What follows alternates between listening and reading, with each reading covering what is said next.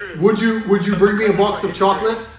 I'll check with my superiors whether I can send you a box of chocolates. Then I will strongly consider allowing you the opportunity to speak with me.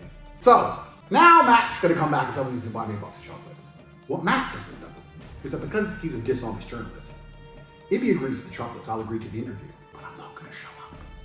What we're gonna do is record him standing around waiting for an interview with my box of chocolates. Several days later. Matt.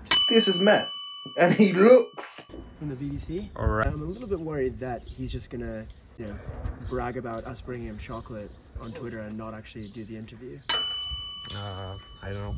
You have to bring the chocolate first. Okay. He's pretty busy, just so you know. Busy with what? Not your business. Oh, really? It's not your business.